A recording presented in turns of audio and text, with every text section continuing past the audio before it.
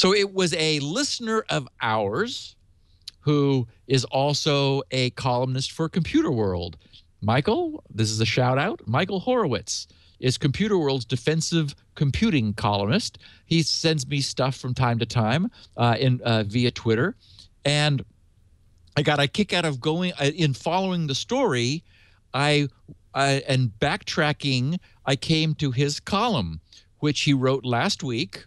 And Michael wrote, on a recent edition of the Security Now podcast, Steve Gibson read a note from a listener saying that while Lenovo was corrupting their consumer PCs, Lenovo have kept their hands off the ThinkPad line. Both Gibson and the show host Leo Laporte proceeded to sing the praises of ThinkPads. But there's more to the story. And Michael writes that he had recently purchased 2 newly refurbished ThinkPads from IBM, a T520 and a T420. And just because it's who he is, I mean, he's writing the defensive computing column for ComputerWorld, so he's a security-focused guy. So he ran Nursoft's very nice task scheduler view utility. NIRSOFT is another site of really great homegrown, just a variety of neat little utilities to do useful things. I used them when a restaurant I was frequenting secretly put in their Wi-Fi password because they didn't want me to know it, but they were willing to enter it. And Windows won't allow you to get what was entered, but Nursoft has a utility that will give you the hex version, which Windows has.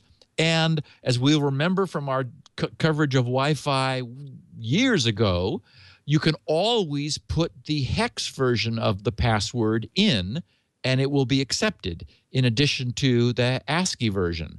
And so that way I was able to obtain the password that the manager of the restaurant had entered secretly into one laptop, and I was able to move it to another. So actually, I think I moved it over to my iPad, and then of course it went to the iCloud, and now everybody has it. I mean, all of my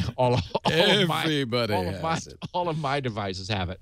So the takeaway is that that ThinkPad is not being held in some special, from IBM or off limits or executive level or special sanitized. We're not putting any spyware, using the term loosely, in that particular brand. It's there with the rest. And in fact, Lenovo has a support document on their site. I have a link in the show notes where they say, right at the big bold type, just like Ling is using on his site, Lenovo systems may include software components that communicate with servers on the internet.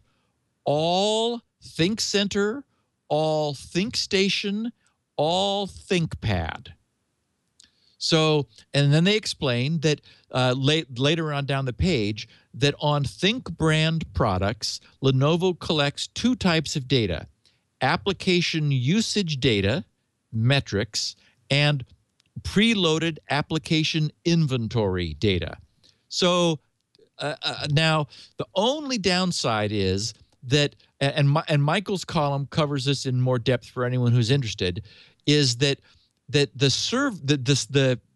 domain that this stuff is going to is not Lenovo. So their software that they install is sending this off to a third party for that third party's processing. Maybe they're a subcontractor of Lenovo or who knows, but they are a well-known web aggregator company of some sort. So it might be that Lenovo is actually generating revenue from sending this stuff off. And of course, there are in these links that I have, if anyone's curious, both in the Lenovo link and in Michael's, lots of advice for finding this stuff, turning it off, removing it from removing it from the like deinstalling it and removing its auto startness.